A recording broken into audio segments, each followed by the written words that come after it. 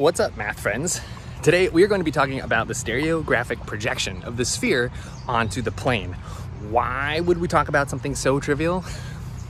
Well, it's not really trivial, and we need the explicit computation, the explicit coordinate transformation, the explicit mapping for a discussion that we're going to have later about conformal compactifications of vector spaces. So I thought it'd be worth putting into a video. So let's get started.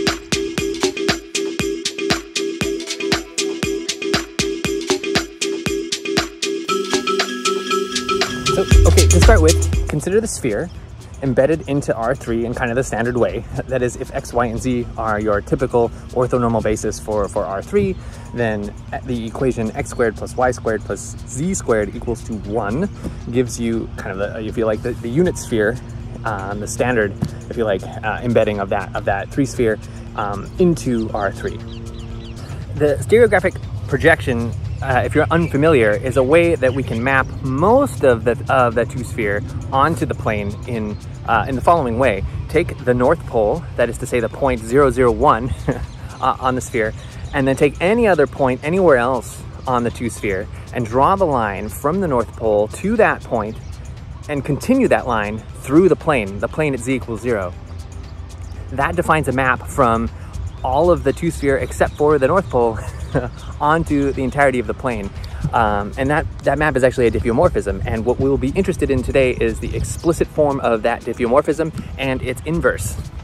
To that end, the first thing you're going to want to do is encode the concept of the North Pole. So we already know that that's the point 001, and then we want to encode the equation for the line in R3 that connects the North Pole to some arbitrary point on the complement, if you like, of the 2 sphere relative to that North Pole point.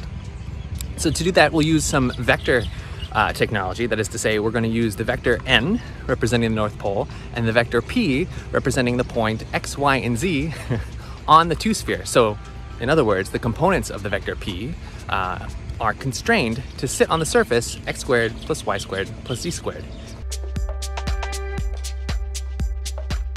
So to derive that equation, we simply consider the difference p minus n, quantity times t, plus n, the vector for the North Pole, so that when t equals 0, you're at the North Pole, and when t is equal to 1, you're at the point P.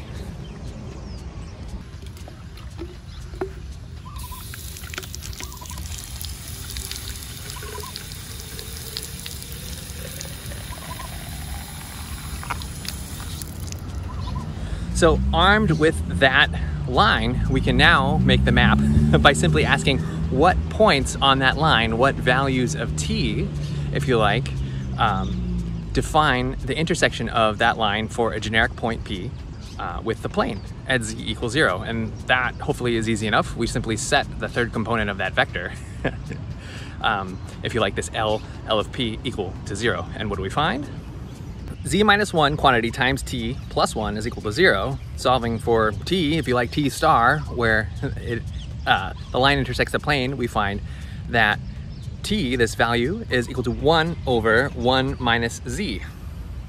Easy enough. So you can see that there is a singularity in this formulation here that's sneaking up, but that singularity exists at the North Pole, that is when z equals 1, so no big deal so far. Great, so let's plug this back in to our definition of that vector, that line, that L of P.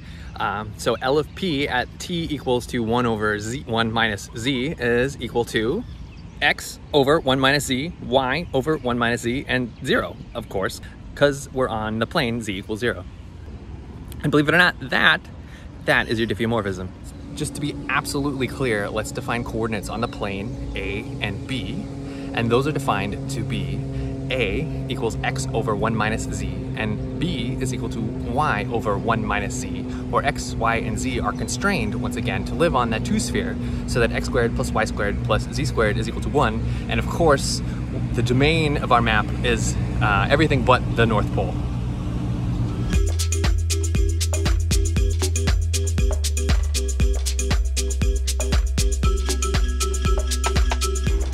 As it turns out, we're also going to need the formulae for the inverse of this stereographic projection. That is to say, we need a mapping from the plane to the complement of the North Pole on the two-sphere. That is to say, we're going to need x, y, and z as a function of these coordinates a and b. And so to do that, I just do it as a claim. So I'm going to claim that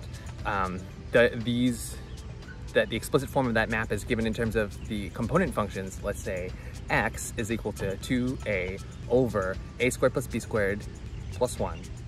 Y is equal to 2b over a squared plus b squared plus 1. And z is equal to a squared plus b squared minus 1 over a squared plus b squared plus 1. Okay, proof. Okay, constructing the inverse isn't really that hard. To start, we simply take the equation for the sphere, x squared plus y squared plus z squared equals 1, subtract z squared from both sides, right? So that we find that x squared plus y squared is equal to 1 minus z squared, and that can be factored, right, as 1 plus z times 1 minus z. Good. Now, divide out by 1 minus z quantity squared both sides. And on the left-hand side, what you see is something that looks a sure lot like, under the diffeomorphism, a squared plus b squared. And on the right-hand side, you see 1 plus z divided by 1 minus z. So you can simply solve for z in terms of a squared plus b squared, and you find exactly what we had anticipated in the claim. So good, so now all we have to do is show that the formulae for x and y are consistent, and to do that, we simply divide out. It's quite easy to show. But it's nice to have the explicit form of the map and its inverse. So clearly it is a diffeomorphism since it is differentiable and the inverse exists. Good, great, awesome.